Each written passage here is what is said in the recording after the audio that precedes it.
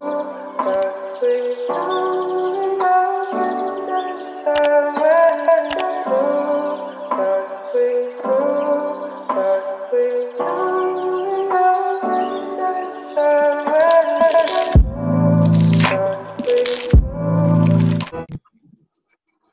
everybody, this your girl CC with WIB Magazine, and I got my co-host Mickey Monday on the line with us. Hey Mickey, how are you today on this Tuesday?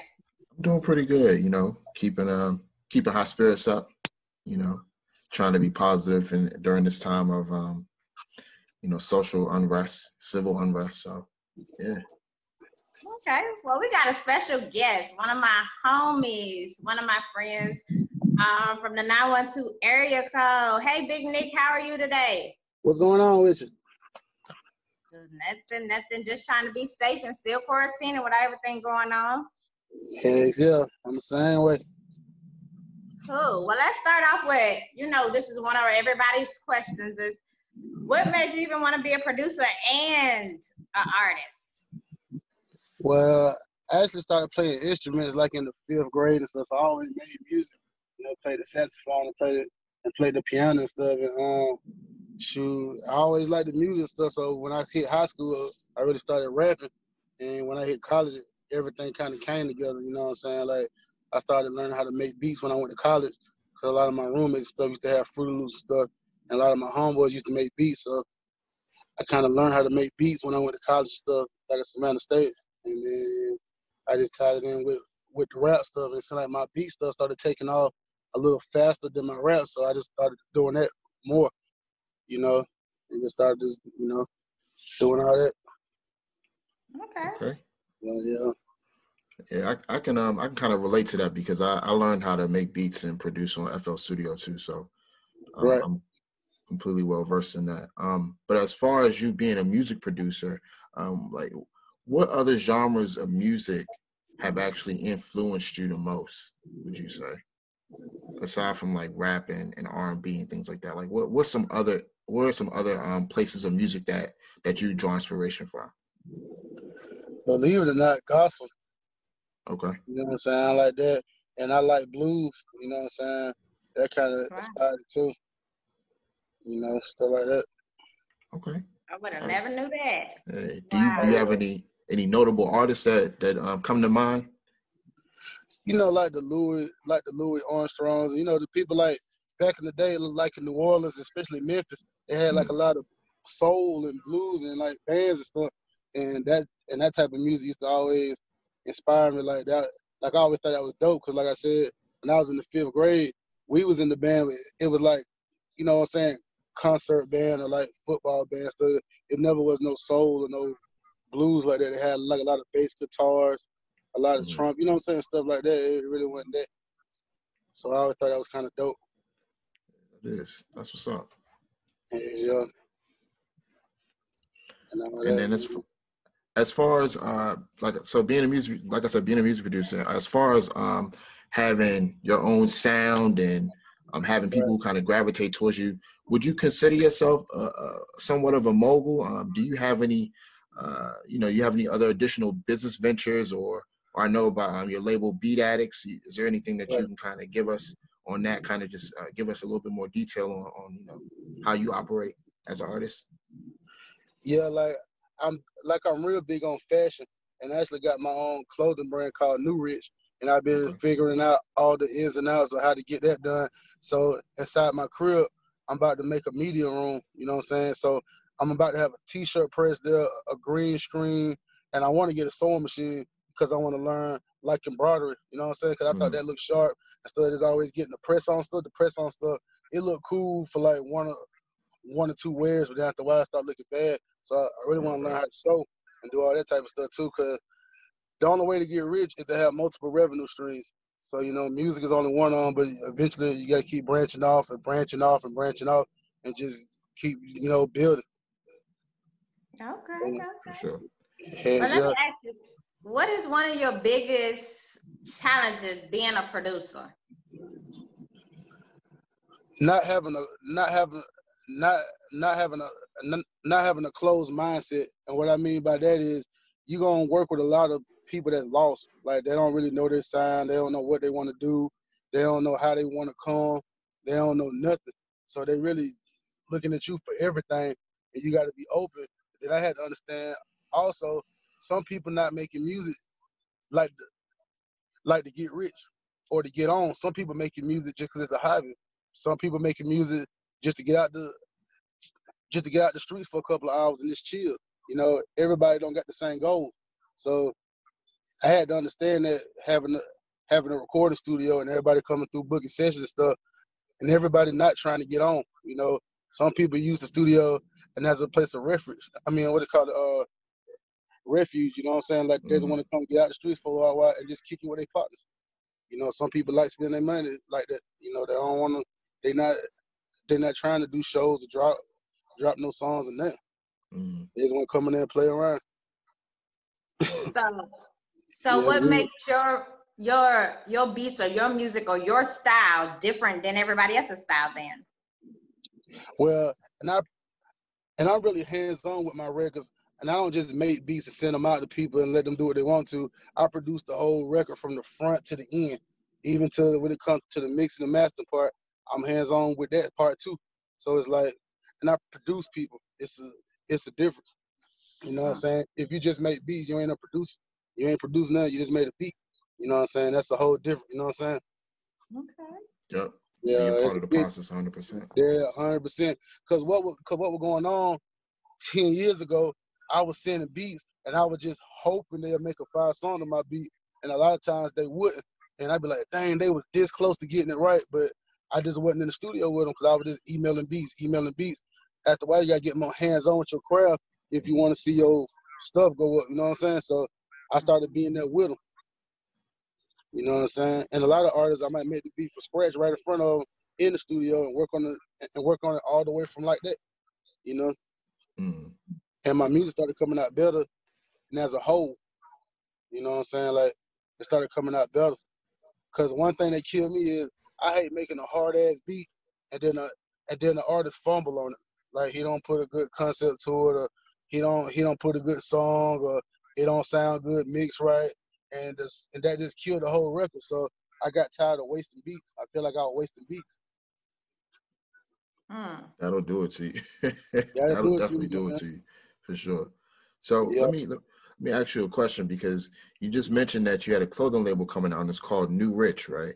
So just kind of thinking globally, you know, say everything starts coming together, you know, you get a big break, you know, your music's doing, you know, it's succeeding really good, you know, you get a label deal or whatever. What would be the first thing you plan to do to give back to your community once you start bringing in, you know, what you think is enough to live off of, and, you know, take care of your family members, of course. But once you get to that point, what would you say would be the first thing you would do to give back to the community? It just depends on what they need and at the time. You know what I'm saying? Like, you know, sometimes they need somebody to talk to them for real. Sometimes they might need money and school supplies or stuff. It just depending on what it is. But with me personally, do you know how they got like a Boys and Girls Club or YMCA type stuff? Yeah. I want to open up something similar, but I want it music oriented. And the main reason why is a lot of kids, some of them not eligible to play sports in high school. Some of them not physically able to play sports in high school. They might want to be tall enough, big enough, fast enough, but I still want them to have a purpose. I feel like they got a purpose. You feel me? Even the kid that might get kicked, even the kid that might got the bad grades, I still want him to be able to do something.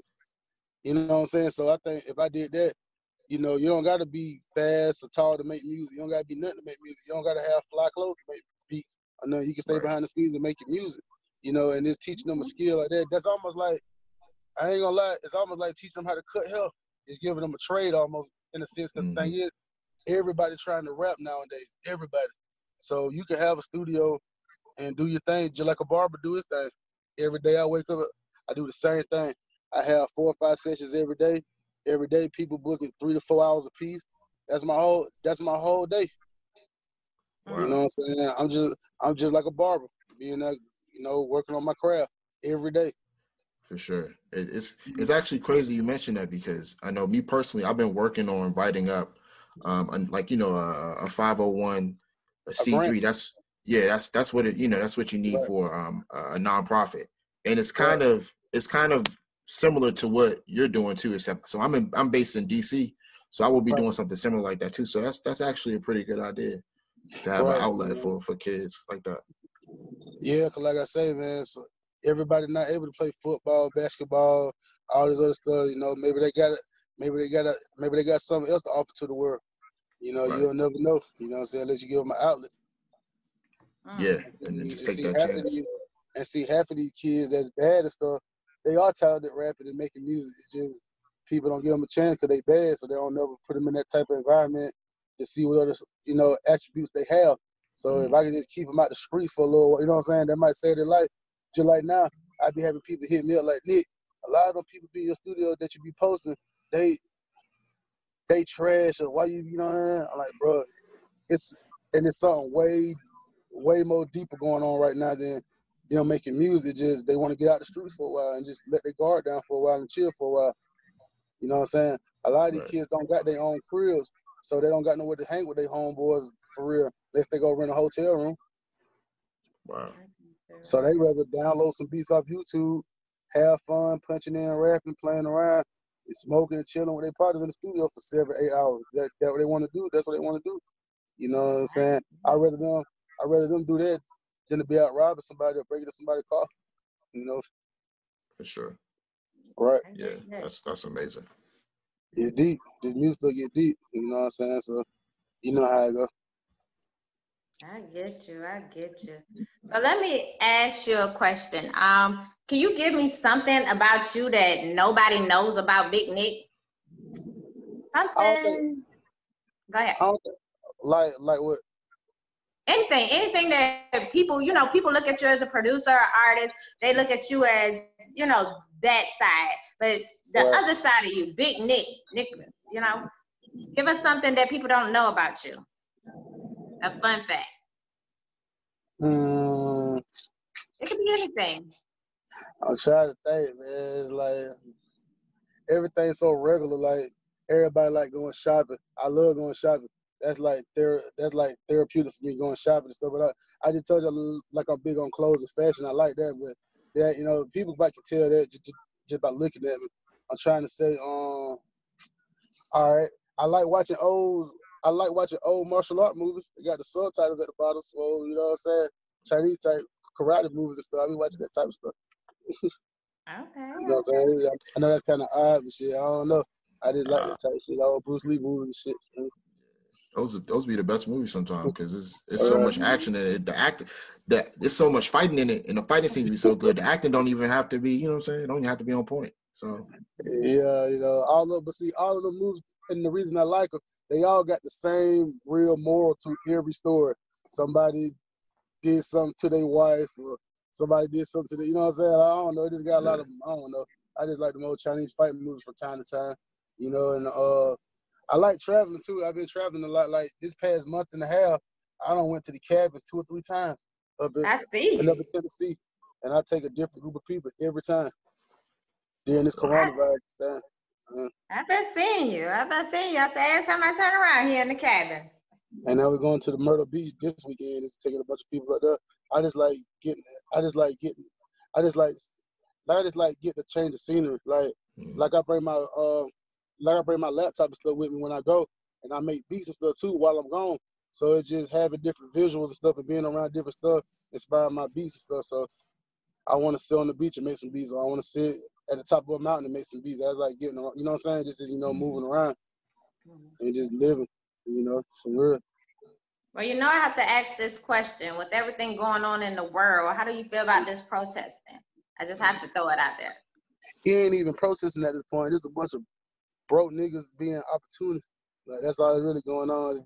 They breaking their businesses that's black owned, and a lot of people don't even be doing their due diligence to see if it's black owned or not. They don't care. They just opportunists. You know what I'm saying? They taking advantage of these people that done passed and using it for their personal gain. You know, and I think that's real weak. You know what I'm saying? Like it don't make sense. Yeah. No, You know, that's I all agree. it is. Athlete's foot owned by a black dude. They broke in that store. they breaking in everything. Ain't even about black on the net. You know what I'm saying? This is just about them. They worried about their self, and why all the cops are congregated downtown trying to do something that leaves a little window opportunity to do this type of stuff, because they know where every like they know where every cop at right now. You know what I'm saying? All of them be downtown, so that's why they broke into Icebox and all them stores in Atlantic trying to mess with them and stuff. Nobody wasn't around that area. You know, they just being J's. You know, they're breaking in stuff, just looting. They ain't even protesting no more.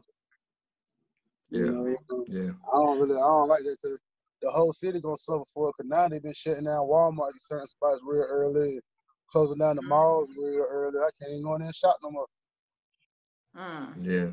Or you have people who aren't even a part of the protest who just come down there and they just, like you said, they take that opportunity to loot and incite violence, where, you know, there are actually people down there who are really in it for the cause. Yeah, I completely get it. I'm talking about regular people getting robbed down there, and regular people cars getting broken into and vandalized. Right. It ain't just police cars. It's everybody catching it. Like, right. That's the most crazy part about it. You know, everybody getting hit. I know. Yeah. Wow. It's very disappointing, but yeah. You know, just to kind of keep you on track with your music, you know, just wanted to see what you think about performance. So I've seen some of your videos, and you know, I was looking at a couple of your videos too. I saw you had the interview too on the radio station, which is pretty dope. And just out of working with a lot of artists and, you know, producing for a lot of artists, and then also you being an artist yourself, what are some of the things you look for in an artist when they're doing a live performance? Like, what are some things that you see that, you know, kind of make you gravitate towards that artist, or make you draw away and say, you know what, they're not doing it right? Well, for one, I want to see, all right, when you want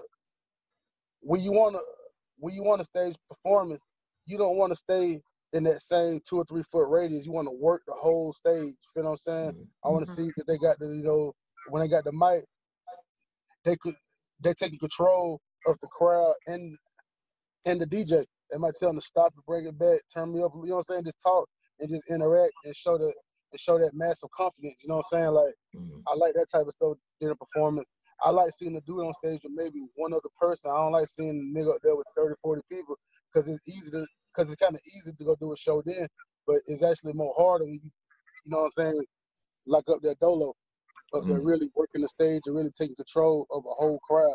Like that's real impressive to me. You know what I'm saying? Like, that's real power almost. You know, you up there really working your moves in front of everybody by yourself without having a million niggas with you. You know what I'm saying? I look for that, and I look for that kind of stuff. Cause, you know, some people hit the stage and they stand in one spot the whole time. Right. You know what I'm saying? They don't really be working it. Like, they don't really be working it and put on a good show. A lot of people don't know how to put on a good show no more. That's true. Yeah. You know what I'm saying? So what is one of your biggest accomplishments you had so far being a producer or being here in Atlanta?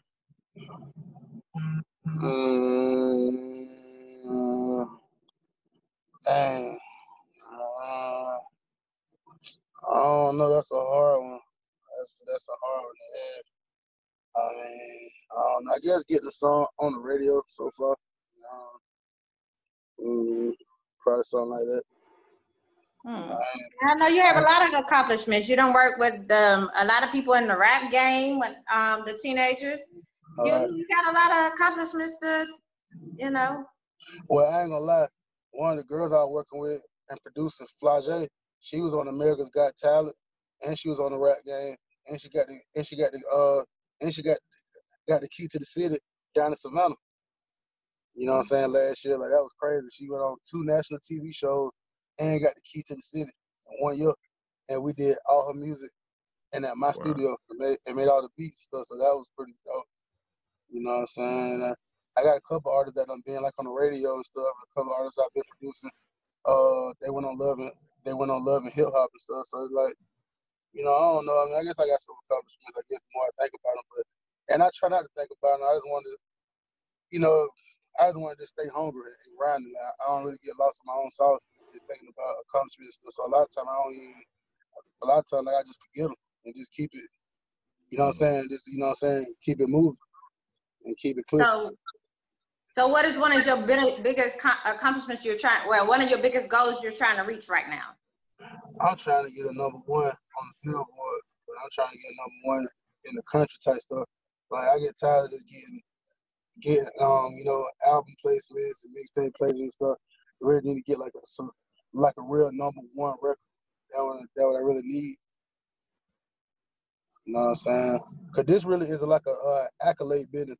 It ain't about how talented you are. It's about who can show their plaques and show that, you know what I'm saying? All their accomplishments and stuff. Cause a lot of these niggas, like, they got plaques. I'm just as talented as them, or maybe even more. You know what I'm saying? But it ain't about that. It's about who got the hardware and who can, you know, and who can name drop and brag and all that stuff. That would be feeling like, you know what I'm saying? Okay. Yeah. But, you know, I don't got no label. I don't got no financial people backing me in that. I'm just independently doing it. So it's gonna take a little longer, but it's moving. So, you know, I ain't tripping. You know what I'm saying? Okay. For sure. Yeah, I ain't tripping. Okay. Well, Mickey Monday, you have any other questions for him before we go on our trivia? No, actually, you know, Nick, you've answered everything pretty well, and you know, you seem like a very smart and talented guy. So, yeah, that's all I have for you, man. You did pretty good. I tried to throw some hard questions at you too, for sure. Okay, Big Nick, we're gonna do a trivia question for you. Mickey Monday, I'm gonna let you start out first. Okay, for sure. Yeah, absolutely. So, you know, all right, bro. You know, being so heavily involved in music, what would you say is your first album? And what would you say is your first album that you purchased or owned, and how would that album shape you musically, you know, as an artist? The first album I ever bought was probably a Bone Thugs and Harmony double disc CD they had, and I bought that Master P CD. I think it was called True to the Game or True. It was a double disc too. I bought them too when I was like little. I had to be like in middle school. So they were my first little songs I bought, like CDs. Okay. Your first song that you made that inspired you and molded you. One of my first placements I got was somebody major was Soulja Boy. Okay. Wow. Yeah, I did that back in like 2007. It was a song called "Crank That Billie Jean," and that went on YouTube and stuff. I remember that. That's crazy. Yeah, I remember that too. That was my beat. Yeah. Wow. Crank That Billie Jean. That's crazy. Yeah, with Showtime ENT, and then Soulja Boy ended up jumping on it, and they sampled that to make Whoop Rico. So without Crank That Billie Jean, there wouldn't have been no Whoop Rico. None that stuff would have been going on. Wow. Wow. Right. Well, my trivia question is different. So my trivia question is, if you had to join one of these people's team, who would you choose and why? Kanye, Timberland, or Swizz Beatz? I like Timberland. Okay. And why would you choose him out of the three? Cause he funky. Like he took Godzilla, the dinosaur Godzilla, sampled that to make certain songs for Aaliyah. You know what I'm saying? Like he be taking stuff around him and making beats, and I be thinking that's so impressive and dope. You know what I'm saying? Like, I like that type of stuff. Like, that stuff cool to me. You know, I like his percussion and stuff. All that stuff too. His drums. He just real funky, man. I like his music. You know. So what could you give inspirational to an artist that's trying to get into the music industry? It's a marathon, not a sprint. So it's like a lot of these cats trying to get on, thinking this some old get rich quick scheme, and ain't none of that. You just gotta have a real passion for this and make your music for you. And what I mean by that is, you can record a song. It don't matter what nobody else think for real at the end of the day, because they're not qualified to get no opinion if they're not in the music game. So it don't matter what Joe Blow down the street think about your song. If you like your record, go with your record. You know what I'm saying? Make your music for you. You know what I'm saying? And if the rest of the world end up liking it, that's what's up. But if not, make your music for you. So like with me, and I make my beats, I don't ask nobody, do y'all like this? Do y'all think? It don't matter what they think at the end of the day. I'm gonna make my music for me. You know what I'm saying? And luckily for me, people just end up liking it. But that's the kind of mindset you gotta have, because if you listen to what 10 people say, one thing about it, you can't satisfy everybody. So it's like somebody always gonna have an opinion. You know what I'm saying? So don't even worry about it. Stuff. Just make your music for you, and just keep pushing it. Just don't never give up. You know what I'm saying? I'm still trying now. So it's like, you know, it's a marathon in a sense. You know, it ain't gonna happen overnight, but it might happen in 2, 3, 5 years. You know, just gotta keep pushing. If you like making music, make it. You know. Okay. Well, I got one more question for you before we get off. And then, so who is somebody you would want to work with, or even collab with, as an artist, as a producer? Who is that one person? I ain't gonna lie, man. I grew up in the trap era, like for real. Like when I was a teenager and stuff, a lot of Jeezy and Gucci was out there and stuff. You know, my favorite producers was like Shawty Red, Drama Boy, Fat Boy, Zaytoven. You know what I'm saying? Like I came in that area right there. You know what I'm saying? Like for real, that's when I really started making beats. Like when I started making beats, DJ Toomba and T.I. dropped trap music and all that stuff. It was around that era right there. Just I like DJ Toon too. Like those are my main producers that kind of molded me. You know what I'm saying? It really got me wanting to start to make beats. You know what I'm saying? Them guys, all them folks hard to me. Okay. Well, I want to say thanks for interviewing with us, and congrats on everything you have going on. All right, I appreciate it. Tell everybody where they can follow you at. Big Nick 912 on everything. That's Snapchat, Instagram, Twitter, Gmail, Big Nick 912 across the board. That's it. NICK, Big Nick 912. Okay, and do you have any other projects coming out this year? I know we got all this craziness going on, but I know you've been working real hard. Do you have anything new coming out? Stick Talk Josh. We just wrapped up his tape. He the one got the high song out. Stick Talk Josh tape about to drop, and he gonna be a game changer because his content different than the rest of these young cats, and his voice different. He got a voice like if you could put Young Thug and Roddy Ricch together. If you can just picture that with some soul. Right, that's his sound. So like that's a crazy ass voice, but that's his sound. And he got a song on the radio right now called High. So yeah, I checked them out. I actually posted them on one of my pages on one of his videos. Yeah, little bro going up. They over there playing the song literally every club, every time we go out. I hear it. That's how I know that we're on the right track. You know, 10K Entertainment.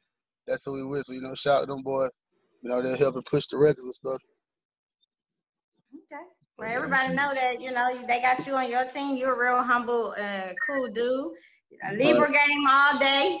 So, you know, us Libras, we stay having everybody on balance. So. Right. That's it. All right. Well, thanks for interviewing with us, and you enjoy your rest of your day. All right. Y'all too. All right.